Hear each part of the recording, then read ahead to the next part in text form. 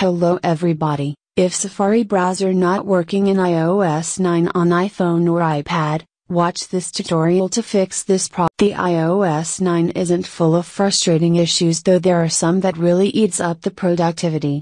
One of the issues is that the Safari app crashes or freezes in iOS 9 when you try to open a web page. Fortunately, we have listed all the possible fixes to solve this issue. Check the list of fixes for complete.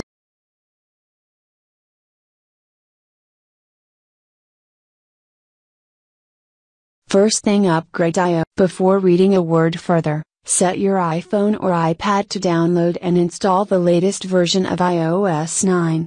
The Safari bug has already been addressed by Apple in iOS 9.0.1. If you are already on the latest version of iOS 9 and still facing the issue, then you are not alone.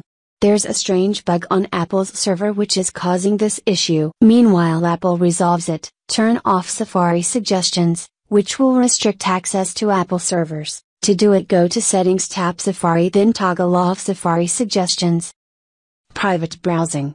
Another option to bypass Apple's server bug is to browse on Safari in private mode.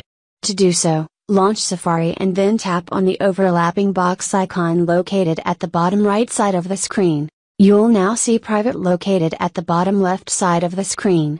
Tap on it to enable private browsing. Clearing Safari history. All internet browsers save cache pages and images in memory. When you launch Safari, this cache memory is accessed along with any corrupt data in this memory, which results in the crashing of Safari app. So give it a try by heading to Settings, tap Safari, then Clear History and Website Data. Check Restriction. It's pretty obvious to check if Safari is not in the restricted app list, because if it is, then it won't open up. To check that, go to Settings, General Restrictions, toggle off Safari, if it is toggled. Alternatively, you can completely disable restriction by tapping the very first option, Disable Restriction, followed by entering.